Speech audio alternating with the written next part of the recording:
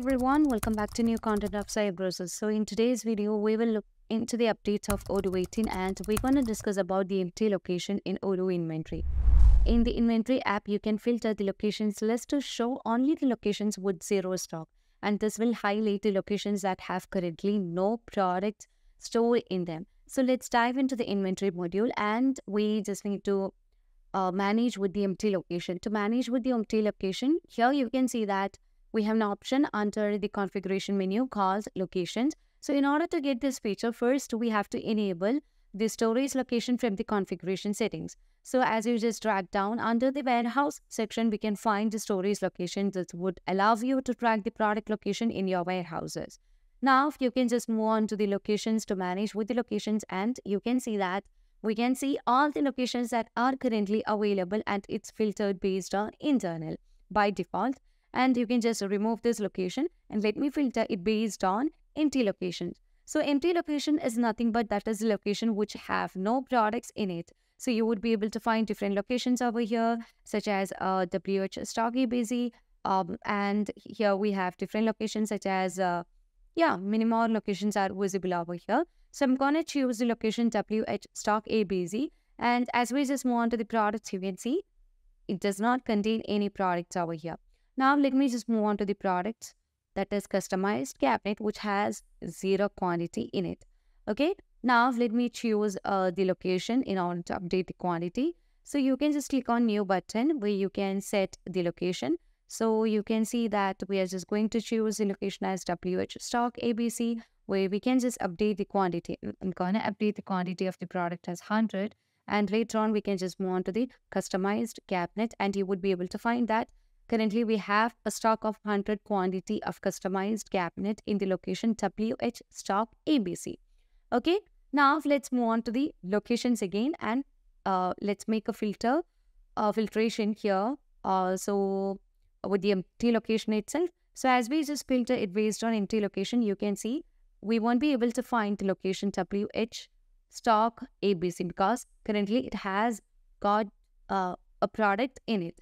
Now let's perform a delivery order. Okay, so in order to perform a delivery order, you can just click on the three dots and choose new, and here you can set the address. I'm going to choose the address as Aksa Foster, as she is my customer, and you can set the product, which is customized cabinet. So before setting the product, we also just need to keep in mind that we have to change the source location. So currently here by default, it is given as WH stock as the default location. So actually the product contains in WH stock ABC. So we have to set the proper location over here, and let me set the quantity over here, and later on we can set everything. Either you can just manage likewise, or you can just move on to the sales module and create a sale order from here. So I'll be creating a sale order directly where you can choose the same customer or you can choose any other customer from here. Okay, so I'm going to choose Aksa Foster itself. Not AK, Aksa Foster. Now you can just choose your product. So I'm going to choose a product that is customized cabinet where you can set the quantity. I'm going to set the quantity as 100. And you can find the price, everything over here, and later on you can just confirm the order and we can just deliver the item to the customer. So as we just create a delivery, you can see that transfer will be obviously created under the inventory module also. So you can just click on validate and we can just deliver the item to the customer.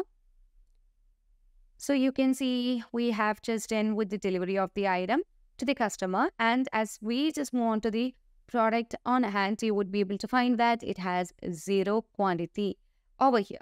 Okay, now let's move on to the inventory module, and we just need to check whether the location WH stock ABC is turned as an empty location or not.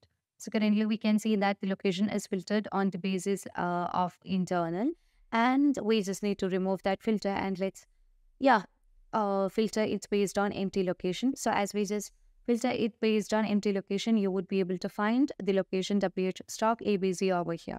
So from this, we can conclude that empty locations are the location that will not have any products in it. And That's all for today, and thank you for watching the video.